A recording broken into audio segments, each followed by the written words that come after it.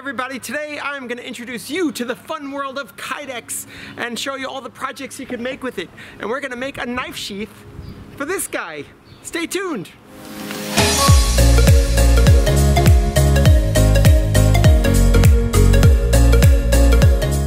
Welcome back to Vital Point, guys. This is your host, Andrew Penzi. Today we are playing with Kydex. I've been having a lot of fun with this material lately. I recently made this machete sheath. Came out really good. I'm really happy with it.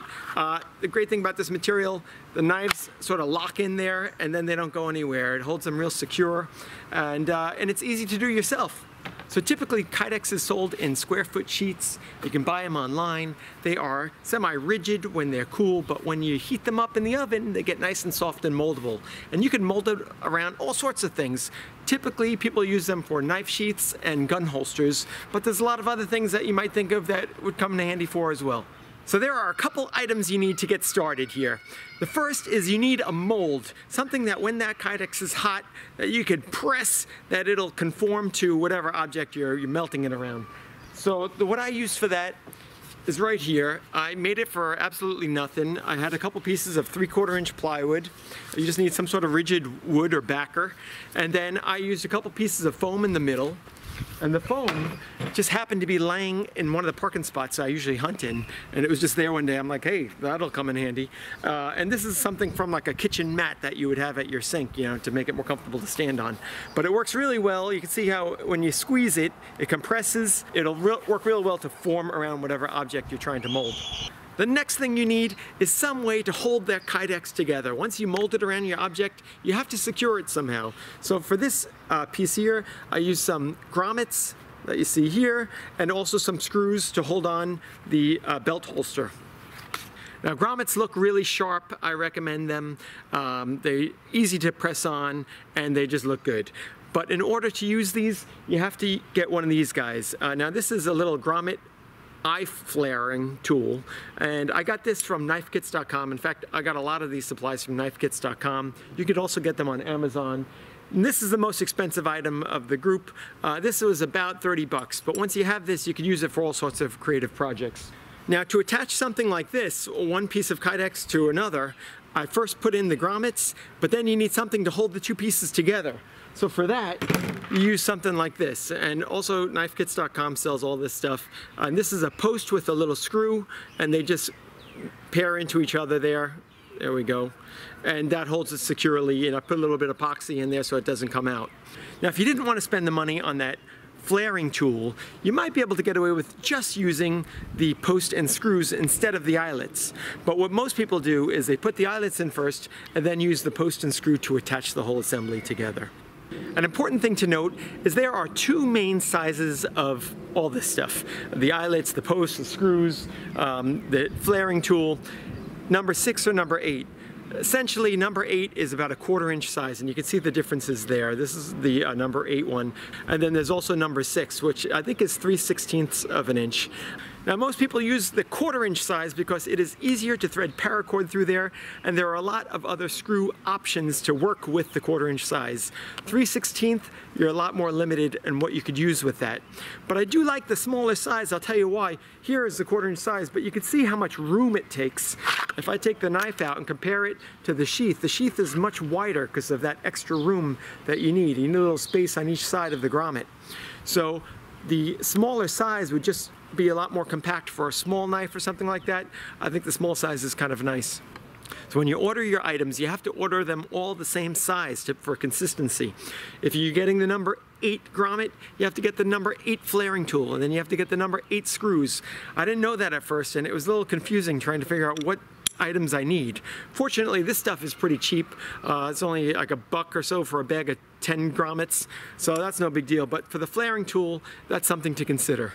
The Kydex comes in 2 main thicknesses that most people use. There is 0.06 and 0.08. These are 0.08. I think .08 is a little more rigid for a gun holster knife sheath. Maybe for a small knife, you might be able to get away with the .06, but most people use the .08. All right, let's get started. We are gonna make a Kydex sheath for this little hunting knife I have. Of course, the sheath this thing came with was really just horrible. You can see what a bad design it was, that as you insert the knife actually cuts the threads that hold the sheath together. It's kind of funny that someone would design it that way. So little by little, the knife started poking out the tip, and I was like getting poked in the leg with my knife. That's not a good thing. We want to make this thing more secure, and Kydex is the way to go. So as I said, Kydex is going to mold around this knife. The problem with this knife is it has this gut hook in here. So if you mold the Kydex around and it presses in there, you won't be able to get the knife in because this little piece is going to be indented. So for stuff like that, you have to fill it in. And I just got a little piece of wood here, and I'm going to shove that right in the middle there. You can see I just made it to fit. I just sanded a little piece of cedar wood I had lying around. And just to kind of seal that up, so that way it'll make it easy to insert the knife into the Kydex. The next thing you want to do is coat the entire knife blade with some blue masking tape, about 2 or 3 layers, because that'll make it a little bit easier for the knife blade to slide in the sheath when you're all done. The little wrinkles will not show up in the .80 Kydex, so don't worry too much about them. When you do this, you can either bend the Kydex around the knife so that the rivets are just on one side, or you could do 2 pieces together like a sandwich, but then you need rivets on both sides of the knife. And for me, I want to keep the knife sheath as thin as possible so that it doesn't clang against things while it's on my waist. So I'm going to bend it around the back of the knife and just put the rivets on one side. Give yourself extra Kydex on the ends to work with, and figure out about how much you need. You just score it with the knife and then it'll snap off.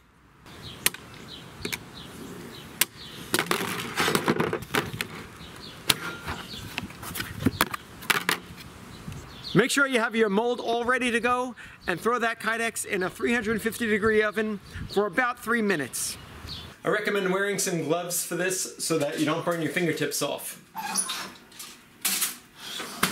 Put the kitchen fan on because this could get a little stinky.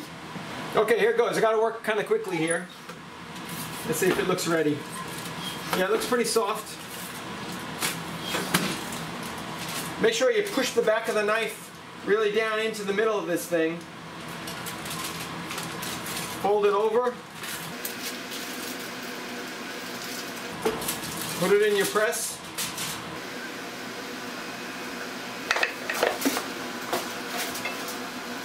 Get this clamped as quickly as possible.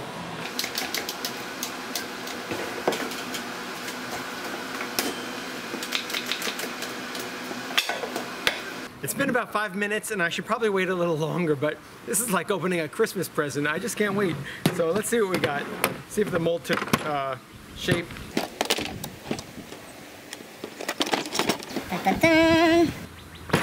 It got good definition. It really hugged that knife nicely.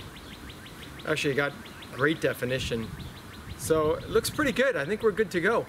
Now all that we have to do is put in some grommets along the edge and trim this.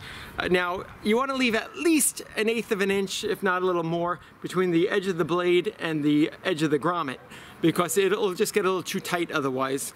And then the tricky thing is figuring out where to cut this. I'll refer to this knife for a second. You want to cut it so that the knife is able to slide in and then snap. See that snap? That's what sort of locks it in place so that it doesn't fall out. So see, right here is where this one locks. It grabs onto this little loop on the edge here, and that holds it. So if I cut it too much more past that, chances are the knife would slide out. So that's what we got to look for. Where's the best spot here to cut it? And I always tend to cut a little less and then just trim off a little at a time till I get to that sweet spot. But I'm guessing that right here, this big knob here is going to be that sweet spot. So I'll probably come in somewhere around the edge here and hook into that knob somewhere.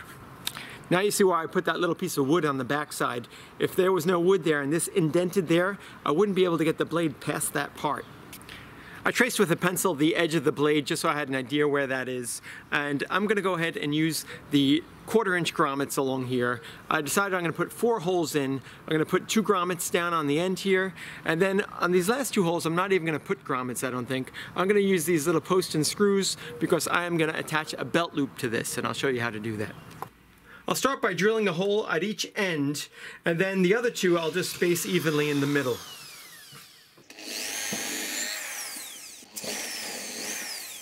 For now, I'm going to do a rough cut just about 1 inch away just to be able to get these grommets in, and then I'll shape it further later. Cutting this stuff is kind of tricky, so I like using a jigsaw with a real fine-tooth blade that you'd use for metal. Seems to work pretty well. You have to hold this really securely down.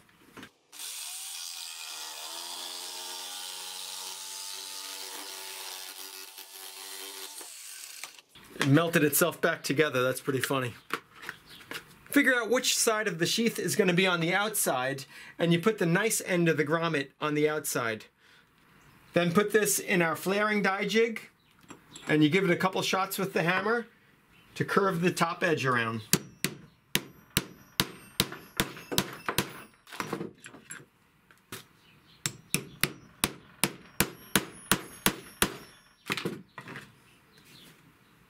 I'm going to put the post for the 2 screws I'm going to insert, and then that way I could trace a line as to where I want to cut this.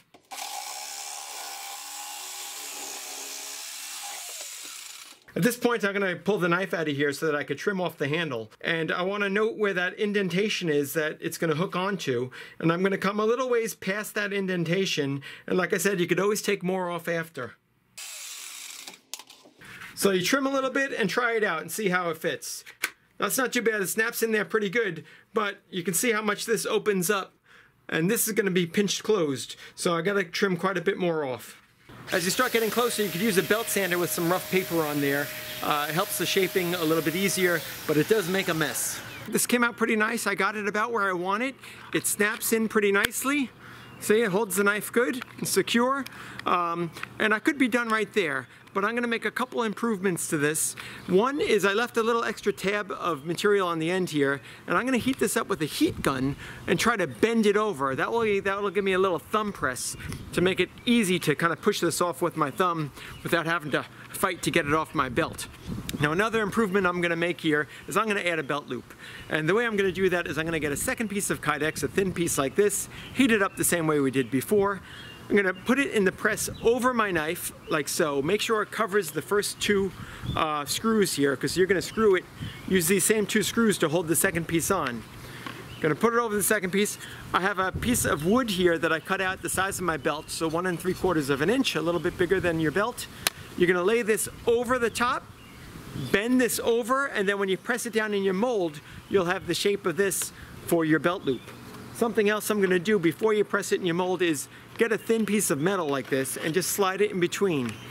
You make a sandwich.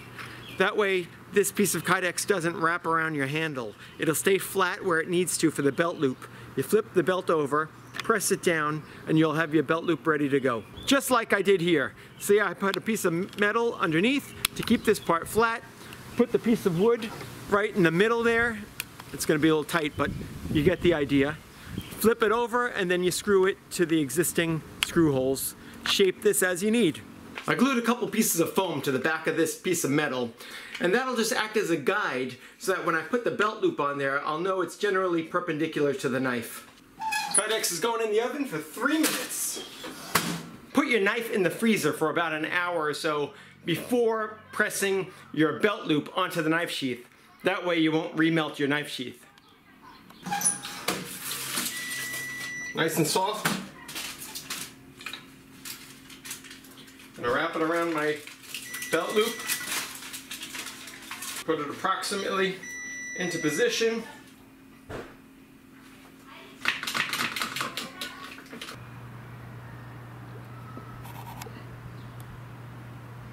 Not easy to film when your neighbor's cranking soft rock all day long, but you got to do what you got to do. Hey, this came out great. I took it out of the mold this morning, and you can see the belt loop came out really sharp there. So I've just been playing around with tracing out the layout that I want. I'm only going to connect the first 2 holes, so all the rest will be trimmed off. And you can put Sharpie on here, and the Sharpie actually will come right off with denatured alcohol, unless you reheat it again. If you screw up on this thing, that's a great thing about Kydex. Just throw it back in the oven and start over, no big deal. But once the Sharpie's on there, if you put it back in the oven, it gets baked in there, and then it's there for life. So I'm gonna go ahead and start trimming out some shapes, and we'll see this thing come together. Okay, got it just about where I want it here, to the shape I want. I'm gonna go ahead and finish all these edges with a buffing wheel. And so first I'm gonna do the ones that I can't really get to after it's attached. I'll do all this side here. And this side I will do after it's attached. I'll do the two edges together. It's looking really good. The last thing I'm gonna do before final assembly is actually the scariest. I'm gonna try to heat up this little tab with a heat gun and be able to bend it over, so that'll be my little thumb hole to pull the knife out easier. But I don't wanna screw up the rest of this sheath because it came out so good. So I might cover it up with tin foil and just heat up this tip with one of these heat guns. Got my space shuttle heat shield here. Hopefully this will work. That worked fantastic. It's exactly what I wanted. I'll just polish it up after. Right now, let's assemble this puppy.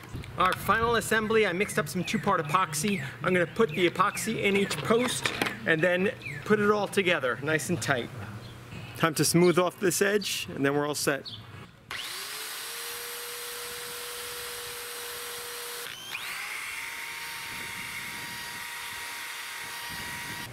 All right, there you go, guys. Another knife sheath done, ready to go. Really happy with the way it came out. I suggest you guys get some Kydex, start playing around. All sorts of things you can make with it. Until next time, this is your host, Andrew Penzi. Catch you later, guys.